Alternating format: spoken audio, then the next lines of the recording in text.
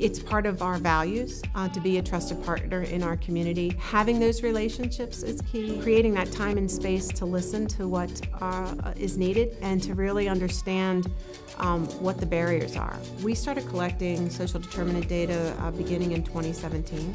We've utilized that data. We have a data dashboard. It uses a heat map. We're able to see pockets across our community of where there's high need. We're also able to look at the population and where are the gaps. And so looking at gaps in high readmission rates, gaps in primary care, individuals who are not connected to primary care, and we've built that into our programs. So we have some transitional housing programs, for example, that help address housing insecurity.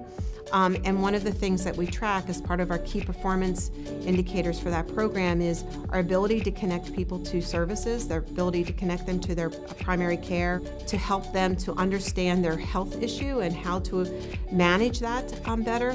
Also looking at readmission rates and ED utilization are some key performance issues that we are able to demonstrate to the organization where we've been able to reduce the cost of care and redirect individuals to the appropriate setting for care. And so those are some key areas of focus.